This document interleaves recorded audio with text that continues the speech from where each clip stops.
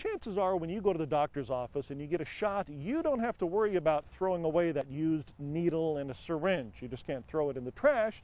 So what do? Well, what do you do if you're one of those thousands of people who has to self-inject medication?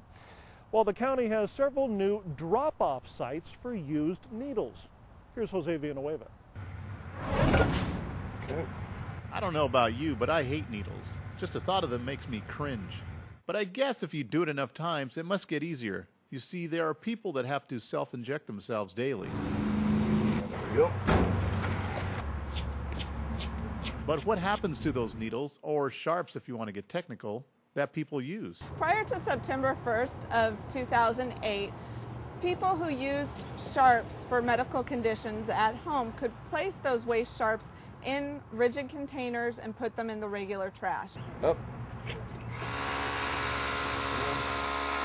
As of September 1st, that became prohibited in the state of California. Carrie Lynn Merlos from Environmental Health wants the public to know that there's an alternate way of disposing their used needles without an appointment. The Sharps kiosks operate similar to a U.S. mailbox. And dropping off your used needles is as easy as, and that's it. Here's a needle and nose pliers.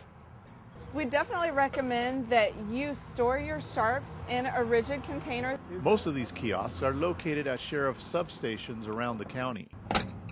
The latest kiosk to be installed resides at the Lakeside Fire Station. We're happy to support that program. It's better to have those needles safely secured than it is to have them loose and in the waste stream where other people or kids or whatever can get a hold of them. And it's a service that everyone can appreciate.